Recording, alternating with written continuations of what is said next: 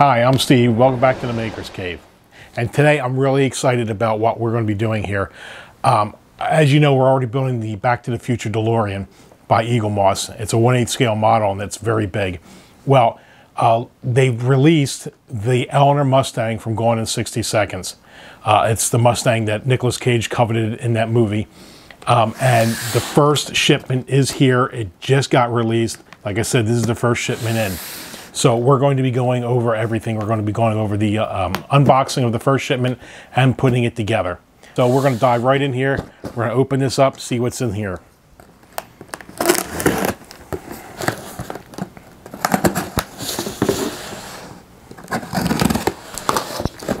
Mustangs are one of my, is my favorite car.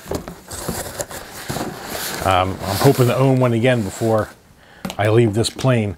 All right, so the first thing out of here is, this is, there's a couple of things Eaglemoss always does with the first shipment of their models. One of them is a poster that you can hang up. So there's a poster. Did we autofocus there? Yes. So that's a poster of the Mustang. Okay, I can put that up on my wall next to my Farrah Fawcett Majors poster. I just dated myself. Next is, what do I got in here? I mean, what's in the box? What's in the box? 5 points if you know what movie I just referenced. Oh, okay.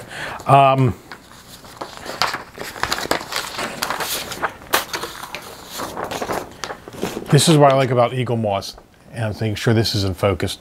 Okay, this is a life-size picture of what the model is going to look like when it's all done. That thing is big. If you can read down there, that's 22.9 inches. That's how long this thing is going to be. Basically 23 inches of die-cast metal, all lit up. Let me hold it up to here, see if I'm trying to give you some reference here. There you go. All right. And let's see if they got a good picture of it. I think this is a picture of the actual model. Right here. Again, did we autofocus? Hey, everything's going well here today. All right, so as you can see, it's lit up. I didn't think the fog lights lit up, but I guess they do. So that's pretty cool. So that's the paperwork that's in here. All the parts are in here. So if you're ready to ride, you guys ready to ride? Okay, let's ride.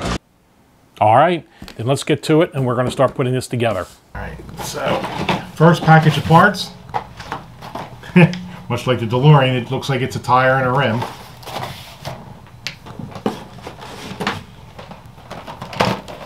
And the front grille. Okay, so a lot of different screws in here. There's 4 packs already. And much like if you saw the DeLorean build, I made screw containers out of these little tiny cosmetic cases. Okay, I use the laser cutter to cut a hole in here, and a bunch of holes. So this is going to hold 32. We're already up to 6. No, what are we up to? We're up to 11 in the DeLorean so far, and we're only like, 6 issues into it. So I figured we needed something that might hold a little bit more screws for this one. So I made it a little bigger. Put that over here. So what we're going to do is we're going to null everything out. Get rid of that.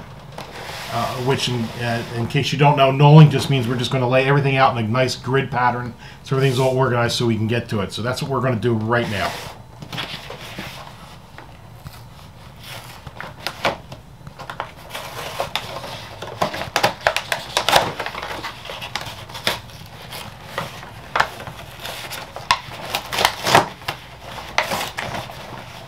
And I apologize if the sound is not that great. If you watched the last DeLorean build, you'll realize I broke my wireless mic, and I'm waiting for a replacement. So until then, I got to use the boom mic that's on the camera. I tried using a wired camera, but it seems to be introducing a hum, which is probably more annoying than listening to me.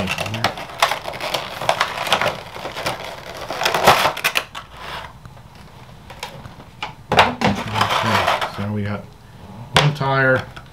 Looks like it's pieces of the rim, some screws, and this looks like this will probably be the center to the to the rim. Now, much like DeLorean, you got to make sure you look into all these little spots because sometimes there's clear pieces and you miss them. If you look at the last DeLorean build, I missed quite a few of them. That's there.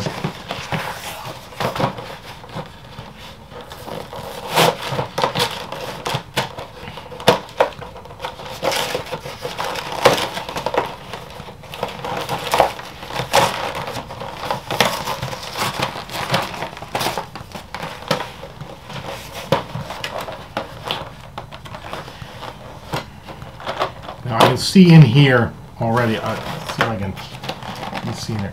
There's tiny little pieces in there, so we got to make sure we don't lose those when we open this up.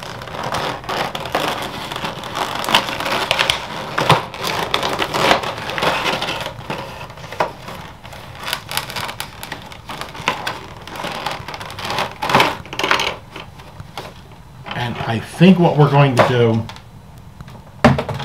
is we're actually going to keep everything right in here. Take the screws out. So now let's see. We have some screws here. We seem to have some options: PS05, PS04, DS02, and DS02. Okay, so there's 4 packages, but only 2 types of screws.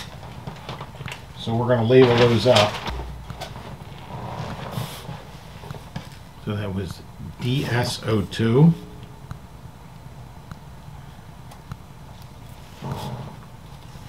Now my wife said I went a little overboard with my labeling here, but I actually, out of poster board, I cut little, let's see, focusing. Cut little discs. I just put DS02 because that's the name of that screw. And I'm going to put that on the bottom in here. And the other screw is oh, we got 3 of them. I'm sorry. DS02, PS04,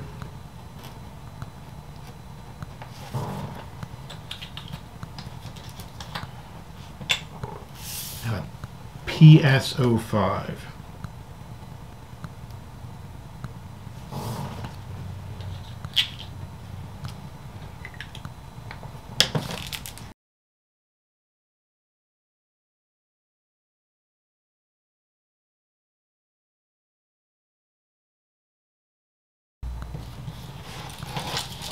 Oh, there you go. All labeled up. Okay, so now we're finally ready to get to some assembly. You know what? I didn't see a... Oh, here it is. They always include a screwdriver.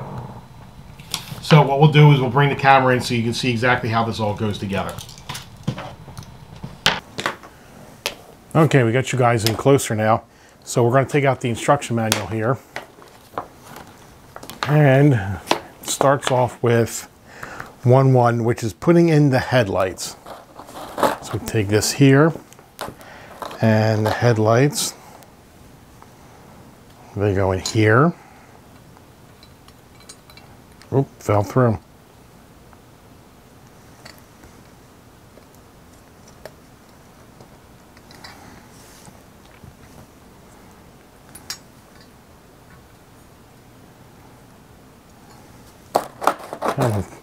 Should be identical, but that one seems to fit better there.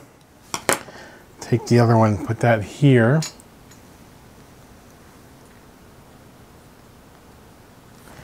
And they both get held in with a DS02 screw.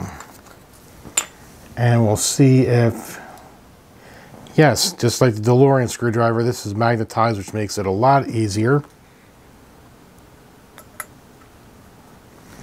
Now, I was reading on one of the sites that makes the screws going in a lot easier if you use some tapping, 3-in-1 oil or some tapping fluid. I forgot to bring tapping fluid in from the shop when I started this. But I think going forward, especially with the DeLorean, we're going to try using some tapping fluid on some of these screws that go in here and the die cast parts, make it a little easier. Okay, so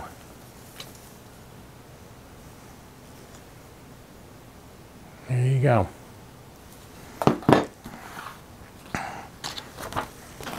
A lot of weight to this, all die cast. That's what I love about these models. Okay, so as long as we put screws in, which we did. Now it says we need to take these, looks like the fog lights.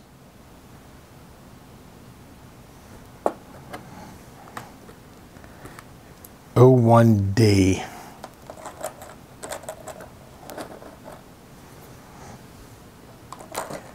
That has 1 written on it.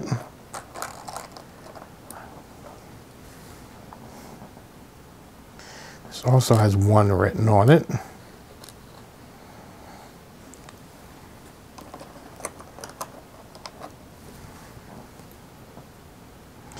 This has 2.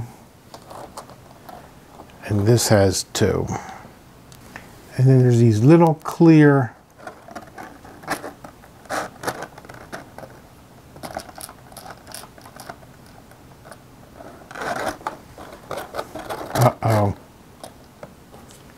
looking ahead, they want me to put a clear light into one of these pieces. And I have a clear one here, but I do not have one there.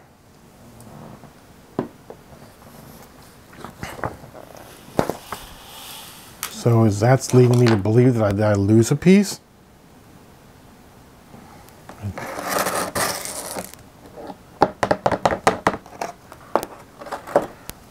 Alright, you can't see me, but I'm off camera. And I am going through the boxes. Because I believe I've lost a piece. Okay, so what I'm going to do is I'm going to stop recording right now so I can start scrounging around on the floor looking for this missing piece. They either didn't send it to me or I wasn't careful when I opened up the box. Alright, so we'll be right back. And as is typical with me, when I came back from searching the floor, I forgot to plug my bike back in. So once again, we're going to go back to narrating what's going on. Alright, the next step is to take those lenses, one of which I've lost, and you place them into the chrome fog light frames they have there. That's what I'm doing right now. They just press fit in there and they stay in there.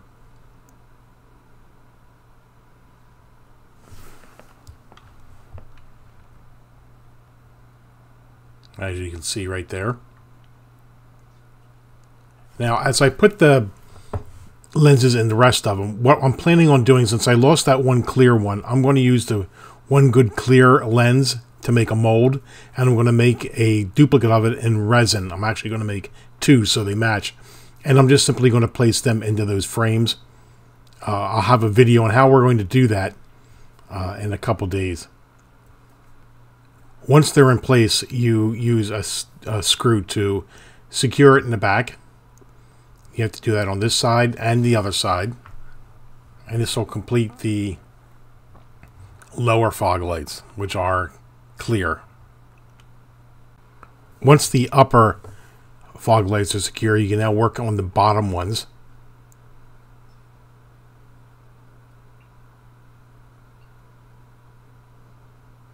Or I may have that backwards. Let's put it this way. You put in the other set of fog lights. And again, you have to make sure that alignment pin goes in that hole. And then you can start securing them. So we're going to do that for both sides. And just like the other set of lights, you secure them in the rear with some screws. Okay. Everything is all screwed into place, and here is the finished grille. All die cast, very heavy piece. This is going to be a heavy car when we're done. Now the headlights do light up. That comes with a lighting package that comes later on in the build. But as I was noticing, the fog lights don't seem to light. I think when I fix the missing lens for the one fog light, I think I may add some micro LEDs into the back of the fog lights so they light up as well. Now we're moving on to the tire. Put this up here. Now we're going to move on to the tire and the rim, it looks like. Here's our screwdriver. And I'm taking it on faith that you can hear me. Here's the rim. Okay, so we have all the parts. 4 PSO5 screws. Yeah, we have them. And we need 4 DSO2s. Yes, we do. All right. It wants me to take the tire. Oh, Jesus, this tire is rock hard. Now I see why they're doing it. They are, I don't know if you can see that. They want me to dunk this in water. That's 167 degrees Fahrenheit. Now, how does one figure that out? The tire is submerged in water for at least 2 minutes to soften it so that it can be fitted to the wheel more easily. To avoid burning your fingers, remove the tire from the water using tweezers. Ow! I burned my hand! Oh, isn't that a nice safety tip?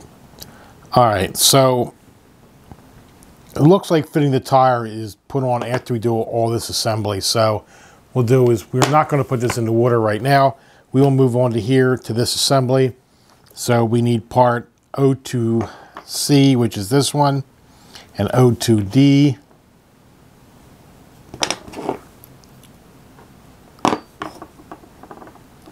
Which is this one,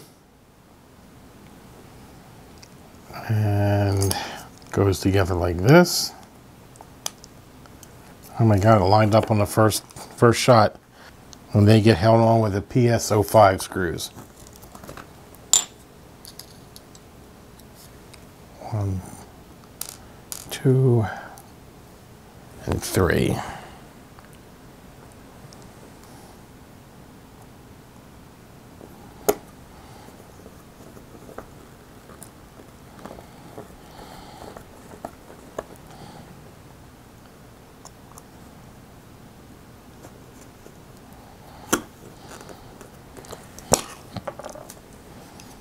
Okay,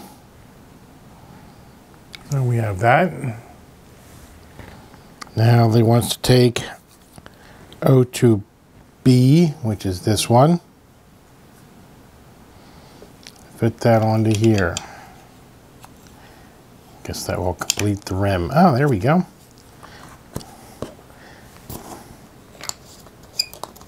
And they get the DSO2 screws. Right? DSO2.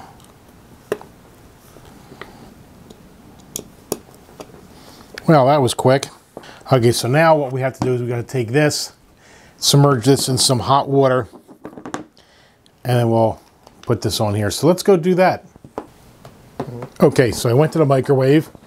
I took a mug, warmed it up for 2 minutes. Used my thermometer there of 155. Dunked it in there, came back here. Now we're going to wait a couple minutes. They said 2 minutes. 2 very boring minutes later. And we can take it out and attempt to put it on the rim.